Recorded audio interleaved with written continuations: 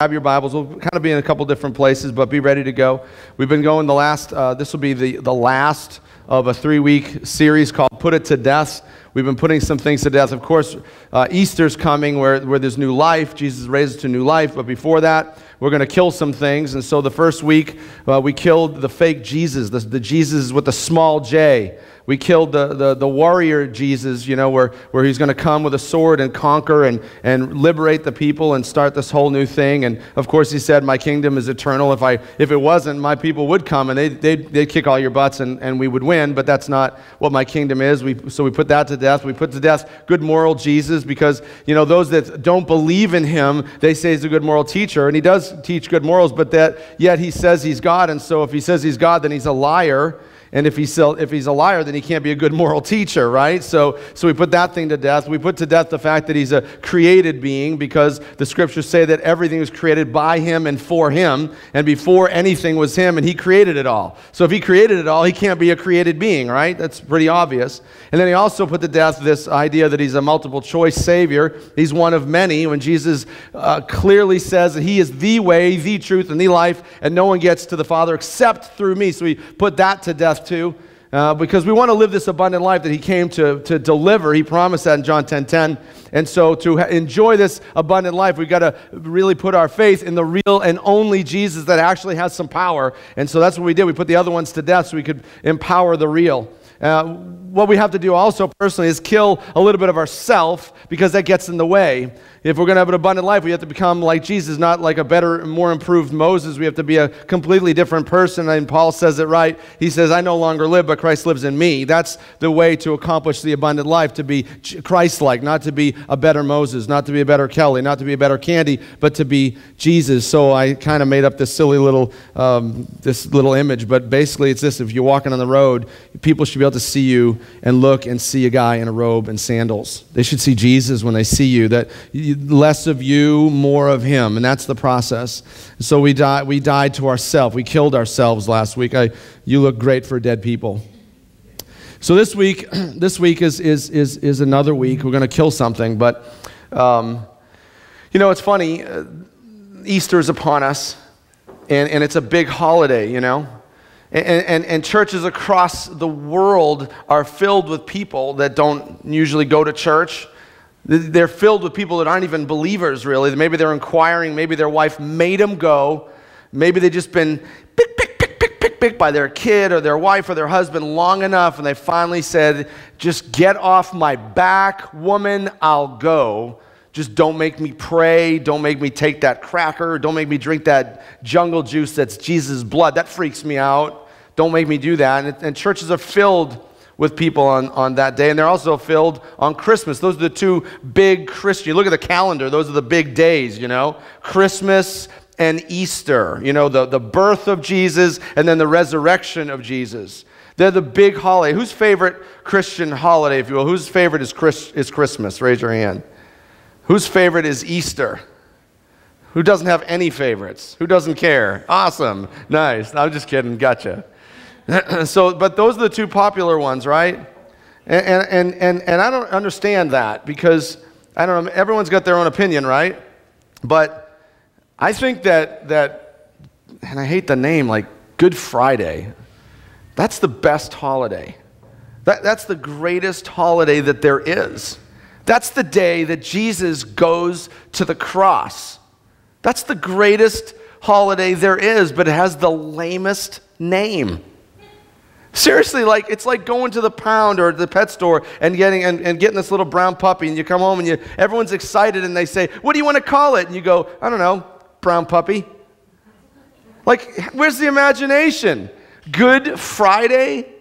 And it's not even, I was talking to Mark about it earlier, it's not even celebrated. Like, no one even really celebrates Good Friday. It's the day Jesus goes to the cross. It's the centerpiece of all civilization, all of time. It's the cross of Christ, and nobody even celebrates it. It's the weirdest thing.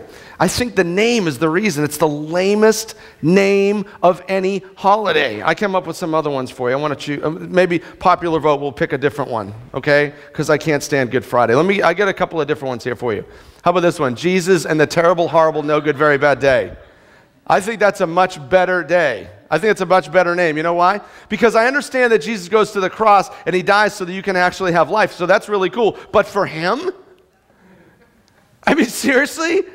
He gets whipped and beaten and slapped and spit on, and he's in the garden saying, Dad, I really don't want to do this. Like, it wasn't a good day for him. The end result was good for us, but it wasn't a very, very good day for him.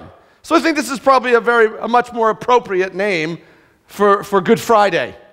But for those who are a little bit more on the fence, a little more politically correct, you're not quite sure what you should call it, whether it was because you could say, well, it's a very good day because he was crucified for me and I get eternal life, or it's a very bad day because he had to go through all that stuff. Like, who would say that that's a good thing he had to go through that for you? Like, I wouldn't wish that upon my Jesus, right? Every time I see that or I hear about it, it makes me sad because I'm the one who put him there. So it's not really a good day. The end result is good, but maybe we're a little bit confused with what today. So maybe we'll call it this. Mixed Feelings Day. I think that's fair. I think that probably most of us neutral people that are too scared to make a choice, like when your spouse asks you, well, where do you want to go to dinner? I don't know, where do you want to go? Well, I don't know, what do you want to do? And you just can't make a decision? That's your day right there. You can call it Mixed Feelings Day. Here's my favorite. This is the one I choose, and I want to read this with you. I think this is what it should be called. Can any of you read that writing? It's kind of small, but can you read it with me? Let's read it together. The greatest day. I can't believe God loves me this much. How in the world can I ever thank him? I'm going to tell everybody about this. Woohoo! I get into heaven. This is the single most important thing that has ever happened to me and everybody day. Yeah. That's what it should be called. That's the better name for our holiday. I think we should sign a petition and send it out. It will never make it. We should make T-shirts. You know, it's an incredible day. Katie Johnson was reading the Bible the other day. You all know Katie, right? I don't know if she's in here. There's Katie. She's reading the Bible the other day. How many people have ever, reading the Bible and you've read a section you've read 100 times and you never see this, but you're reading something and all of a sudden something jumps up and goes like that. Woo! What?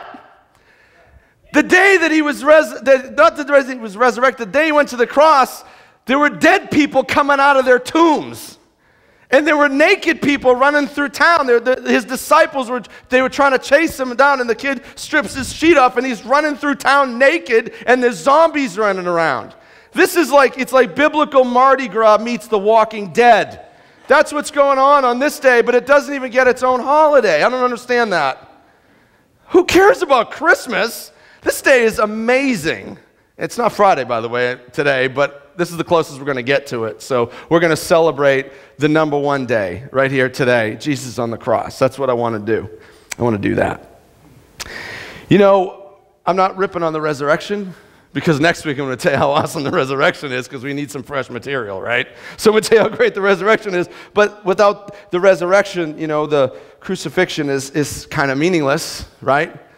It's kind of meaningless if there's no resurrection, then this guy goes to the cross, but he claims to be God. He claims to be the strong thing. This is an Easter pun, so you getting ready? Are you ready?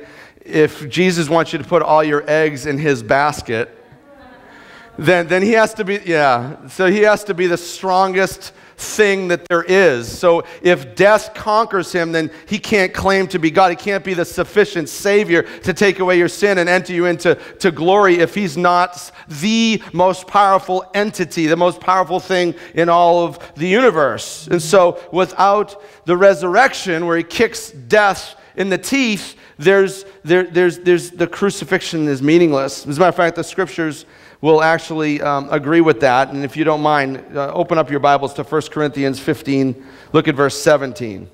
1 Corinthians 15, 17 agrees with this. I'm not making it up. Although it would be a pretty good story if I made it up. Make a good movie, this whole crucifixion and resurrection thing. 1 Corinthians chapter 15. Look what the Bible says of this resurrection. 15:17. Just kind of holler when you're there. Holler. Yeah, right, Jared. All right, y'all ready? It says this, and if Christ has not been raised, then your faith is useless and you are still guilty of your sins. In that case, all who have died believing in Christ are lost. And if our hope in Christ is only for this life, we are more to be pitied than anyone in the world. See, what it's saying is if Jesus just goes to the cross and he doesn't rise again, if you put all your hope into that basket and something conquers him, then your faith is a joke. You know what I'm saying? Like you're wasting your time. It's a total joke if Jesus does. I mean, can you imagine that? You put your whole eternity into the hands of this quote unquote, I guess, supposed, sufficient Savior, and he dies, something conquers him, then that wouldn't be a very good Savior at all. So he's saying, like, if your hope is only for this life, you're just wasting your time. He loses, you lose, the whole church loses, and it becomes just this kind of a foolish little country club group and with no hope. So if Jesus doesn't raise and put death to death, it's a loss, and it's meaningless if he doesn't raise from the dead. So the resurrection must happen. But, y'all know how I feel about buts. But without the cross, there is no resurrection, right? The resurrection is amazing. He brings new life, but he has to die first before he's raised to new life. Without the cross, the resurrection lacks meaning.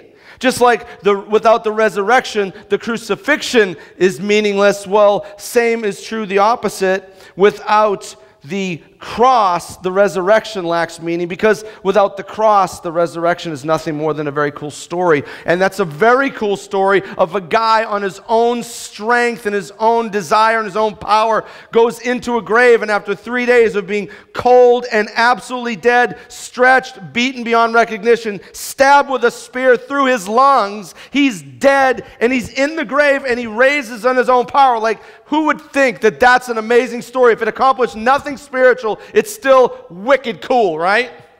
It's wicked awesome. However, it lacks meaning without the cross, because the depth of meaning lies in the fact that we get to participate in that resurrection. We get to participate in that resurrection. Yes, Christ has risen, but the scriptures tell us, and it's very true, that he is the first of a great harvest of all who have died belonging to him. These are huge words. Belonging to him. See, if you don't belong to him, then the resurrection is actually meaningless. As a matter of fact, it's not just meaningless to some. Actually, it would probably be a negative to some. Because after all, like, if everyone around you was winning the lottery except you, that would suck. If a billionaire walked in here right now and started handing out brand new Mercedes to every single person in here except Eddie, that wouldn't be a positive for him, would it? So if everyone else is getting to enjoy glory and they have heaven promised except you, that's not a positive. So it could bring a negative feeling to it. Who wants to see everybody else blessed around them? Everybody else, if you don't. But it's at the cross where God's love is most apparent. It's at the cross where the sins of all mankind are poured out on the only one who didn't deserve it. It's on the cross where entry into the kingdom eternal is declared. It's at the cross where this is all accomplished. Do me a favor and look at Colossians chapter 1. Colossians chapter 1, God tells us how we're going to get in. Colossians chapter 1, written by Paul under the inspiration of the Holy Spirit, the second part of verse 20. Chapter 1, he said that God made peace with everything in heaven and on earth by means of Christ's blood on the cross. Now, before we go on, I want to just tell you how amazing that is, because he makes peace with every bit of creation, not just mankind, not just with the one who says yes to his gift of salvation. He says he makes all things good in all of creation. The creation is groaning, the scriptures say, that the whole creation is fractured because of the sin of man, and he heals them and restores them back by the means of Christ's blood on the cross. And then he gets personal. He starts talking about people. He starts talking about you in particular. He says this includes you who were once far away from God. You were his enemies, separated from him by your evil thoughts and actions. Yet now he has reconciled you to himself through the death of Christ in his physical body. As a result, he has brought you into his own presence, and you are holy. This is a good place for an amen. You are holy and blameless as you stand before him without a single fault.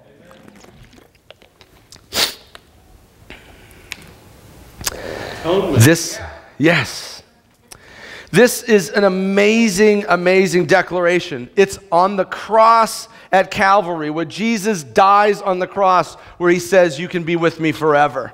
That the free gift of eternal life is available because of what he's done on the cross of Calvary.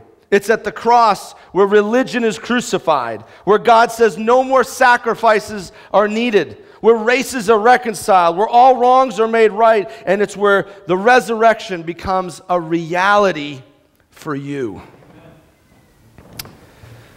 Because it's on the cross where Jesus makes, this one's for Jared, this is where Jesus makes his greatest sermon of all time.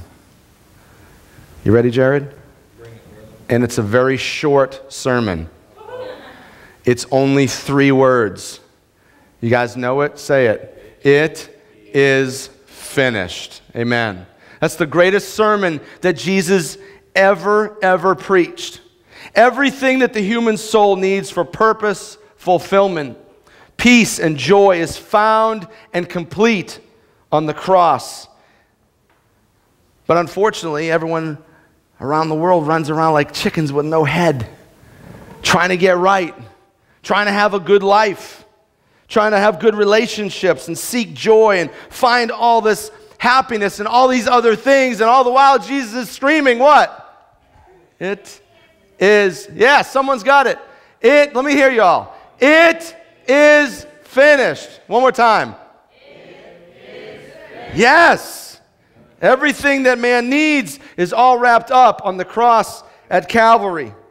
See, like I said before, creation was fractured. All creation starts out way back, and it's all living in perfect relationship and harmony with its creator.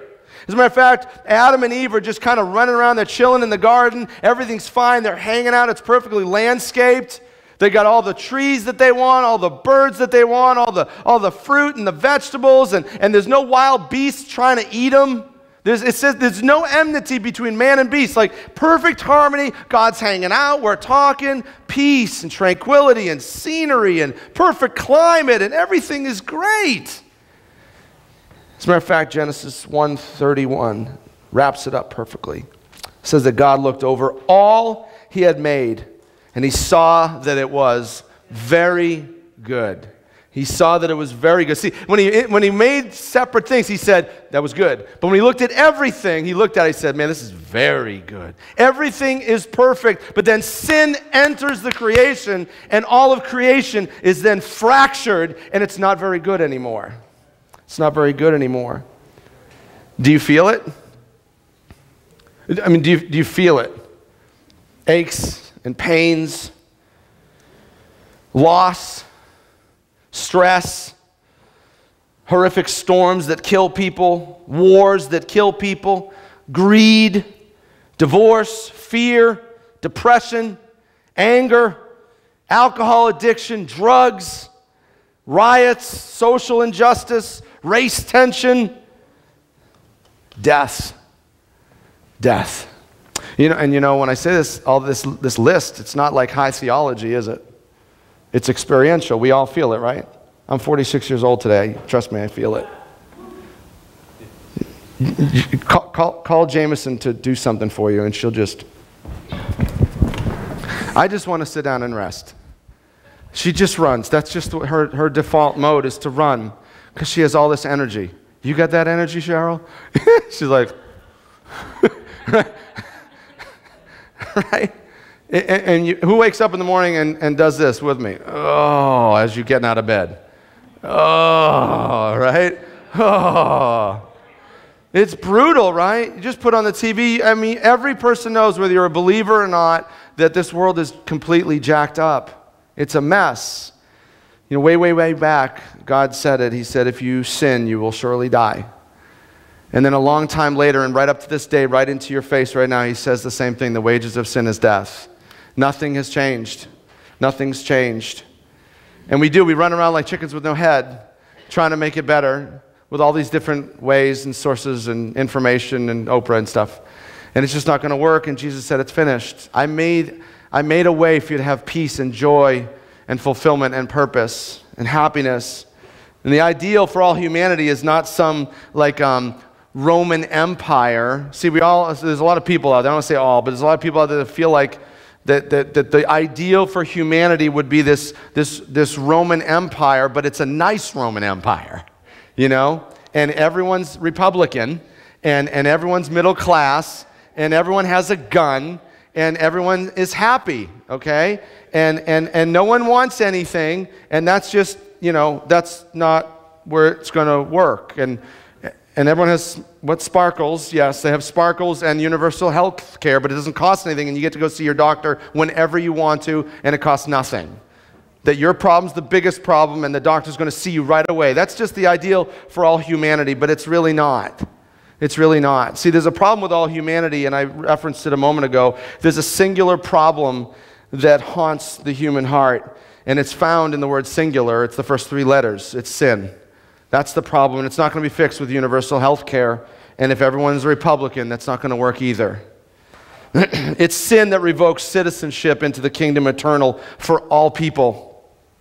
So to participate in this resurrection, so you have to belong to Him. You have to belong to Him, and so we have to come up with a plan, because if we're chasing like a chicken with no head, looking for stuff, and your plans aren't working, you got to find the plan. So what's the plan? What's the plan to belong to Him so you can have the eternal kingdom at your disposal? Is it swords and shields? No. Is it science and high philosophy? No.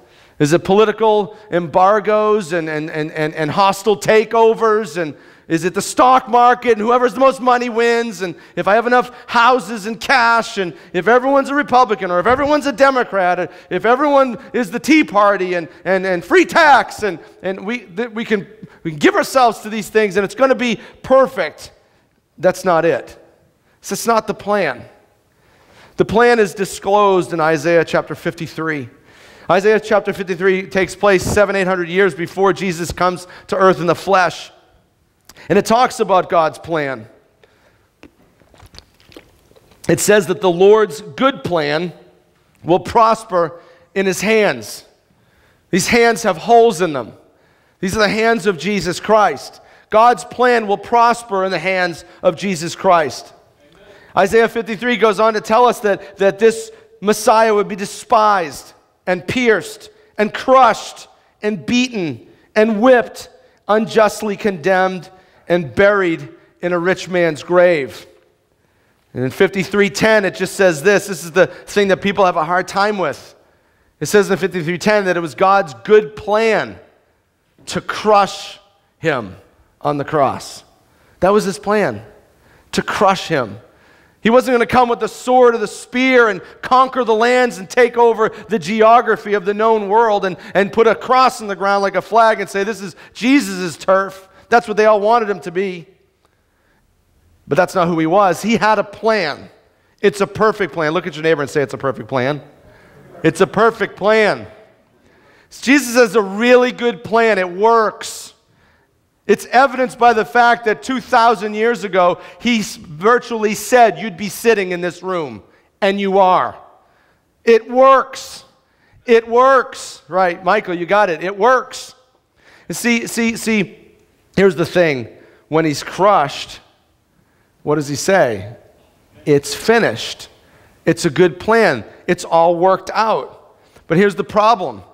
It's a dangerous spot for a lot of people to be in. They don't like this because it's not the Jesus that they thought of. It's not the Jesus of the Bible. They make up a Jesus that suits them.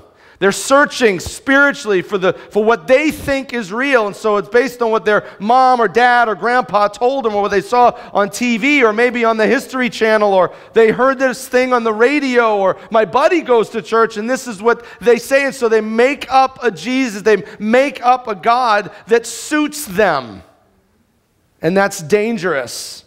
Maybe he's a warrior king. Maybe he's a good moral teacher. Maybe he was created. Maybe it's a multiple choice Savior. I can pick whichever one I want. I don't know. Maybe he's the genie in the bottle Jesus. That's a crowd favorite. Just, oh, Jesus, this is what I want. Help me out. And out comes Robin Williams. Maybe he's just this I don't know, this fairy dust Jesus. He's going to make everything better just the way I want. Everything's going to be just fine. Unfortunately, that's just not the way it goes. It is finished. He has a plan, right? You all said he's got a good plan and it works, right?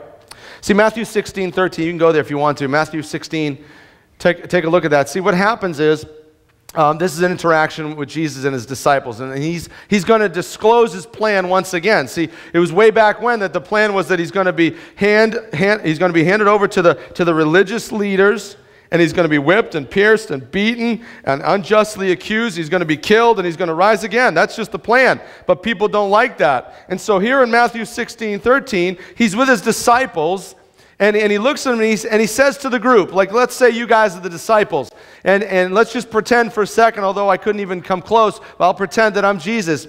Hey guys, you've been hanging out with everybody in town. Who do the people think that I am? Who do they say that I am?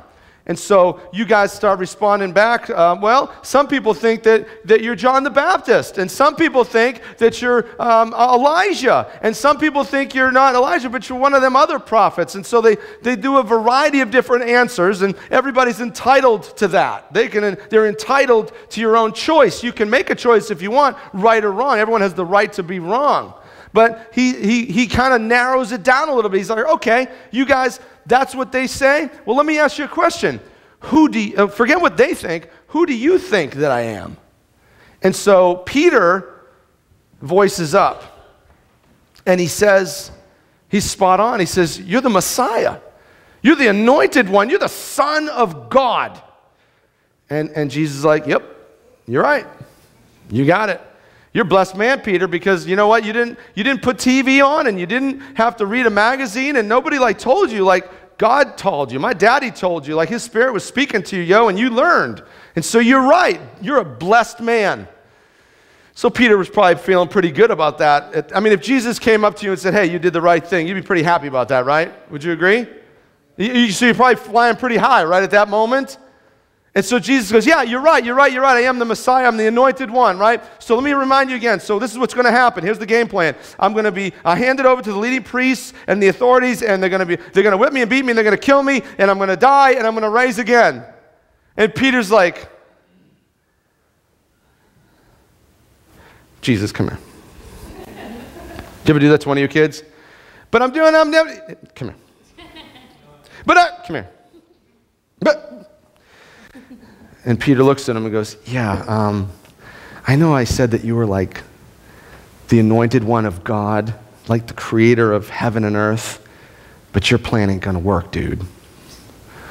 That's the definition of stupid.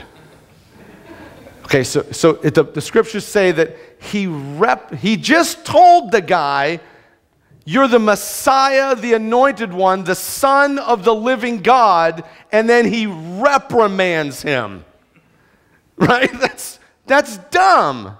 And so Jesus, who a moment ago complimented Peter for getting it spot on, he calls him Satan. That's not going to make you feel real good. Right? So you go from really high to really low really quick. So he reprimands Jesus, right? But we joke about that. But that's kind of us. That's kind of society, right? Because when you create your own Jesus, that you think that this God should live up to this standard and it fails you, then you blame that deity, or you just think that there is no God, or he doesn't hear you, or he's not sufficient. So we have to know the real Jesus. See, Jesus calls us to follow him, doesn't he? But all too often, we call him to follow us. Because we make up our own Jesus. We decide who he should be based on hearsay, assumption, lack of research, lack of endeavoring to get to what Paul said, to know him. And that's what happens. And when that Jesus fails us, we got a big problem. And it's common. We need to know the Jesus of the Bible. And that's what we endeavor to help you with here at our church, to teach you, to introduce you to the Jesus of the Bible, the real, true Jesus. Now, again, you see Jesus does this again in Matthew 17. You can check it out. Go to Matthew 17:22. Just so it's not like, you understand it's not an isolated situation where he discloses the plan. It's a good plan, right? You all said that. So in Matthew 17, after he gathers back up with his disciples in Galilee, Jesus unfolds the plan to them again. And he says, the Son of Man, referring to himself, is going to be betrayed into the hands of his enemies. He'll be killed, but on the third day, he'll be raised from the dead. And look what it says. And the disciples were just filled with grief. That's not the Jesus that we need. See, we know that that's the way they're feeling. I'll tell you why. Because like I reminded you last week, on the road to Emmaus, after he dies, the disciples, these two guys were walking along, and they're talking about what had happened on the cross, and Jesus hears them say this, oh, we thought he was going to be the Messiah that was going to come and deliver us. See, he didn't live up to what they thought he would be. They made up their own Jesus, the conquering king, and when he didn't live up to it, and he got killed, he's got these crowds going. He's a rock star, this guy. He's got crowds growing like crazy. He's healing people and performing all these miracles, claiming to be the all-powerful one, but something was more powerful, death, and it killed him. And so they were discouraged. They thought, well, this is not the real thing then. So you see, they were filled with grief. You can see at the end of the story, I think it's the end of Mark, where after this all unwinds, he goes to the cross, and all the disciples who used to be fishermen, they gave up this life of being fishermen, and they went to go be fishers of men and followers of Christ, but then he dies, and what do? Well, I guess we should just go fishing. That's what happened. Read it. So they just go fishing, and Jesus is like, and he shows up again. They have a fish fry. But so you can see, so when he says they're filled with grief, yeah, he wasn't living up to what they thought he should be. Then again, Matthew 26. You don't have to, we're not going to read this, but if you want to take a note and read it on your own later, Matthew 26, verses 47 through 56. Here's the plan. The plan is I'm going to be handed over to the authorities, my enemies, the leading priests. They're going to torture me, kill me. I'm going to the grave, and I'm rising again. And so he told them this. Not only did they hear it, and these guys that he was with, they're all Jews. They knew about Isaiah 53, so they knew it was going to happen this way. Then he reiterates it's going to happen this way. This is who I am, and this is the plan. And they just don't want that. But now it's actually happening. He's in the garden, and here comes Judas the betrayer with, guess who? The soldiers that were sent by who? The leading priest and the teachers of religious law. Just like Jesus had said would happen. And how do you make that happen unless you have serious power, right? So he actually, everything he said is now happening right in the garden. Judas comes. And what happens when all this happens? When exactly what he said would happen, what happens in verse 56? It says, at that point, all the disciples deserted him and fled. They just looked at this Jesus and like, this is not the way we want this to work. That is not the Jesus that I signed up for. I signed up to be part of the winning team that was going to kick Rome in the teeth and take over and set us free, and Jesus would be king, and I'd be sitting right next to him on the throne next to him. That's what people wanted, but that's not exactly what's going to happen. The disciples deserted him and they fled. Hey, that's not my Jesus. Let me tell you about my Jesus. See, Jesus had to die on that cross. Jesus had to die on that cross so that all people can be cleansed of sin. So he can make one nation, one kingdom of all people groups, to get rid of all separations and divisions, to get rid of this whole separation of Jew and Gentile, and circumcised and uncircumcised, and slave and free, and civilized and uncivilized. And he was going to call them in from the four corners of the earth in one nation, in one kingdom, to rule and reign forever. He called us all so we could belong to him. And on the cross, it happened when he said, "It is finished." This is my favorite holiday. So that death is dead. So that you and him and we can live together forever. Death, where is your victory? Death, where is your sting? And like him, you'll be raised to new life because you put your trust in God who raised Christ from the dead. See, the harsh reality is that belonging to God is very, very expensive. It's very, very expensive. Hebrews 9:22 tells us that without the shedding of blood, there is no forgiveness of sin. And without forgiveness of sin, you will not be a part of the eternal kingdom of God, because sin results in death. Jesus Christ is the perfect Lamb of God, whose one sacrifice on the cross for all people groups, for every sin, for every person on earth, for all time.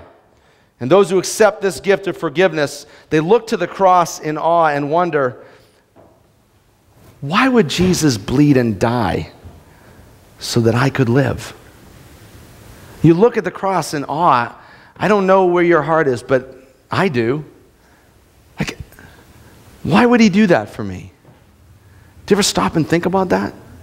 Why would this one who absolutely will reign forever, was there before time, before all things are created, before you were even here, existing as God, and if you never ever repented, not a single person repented and never joined him, he'd still be God. So why would he come and go through such torture and torment so that you could live?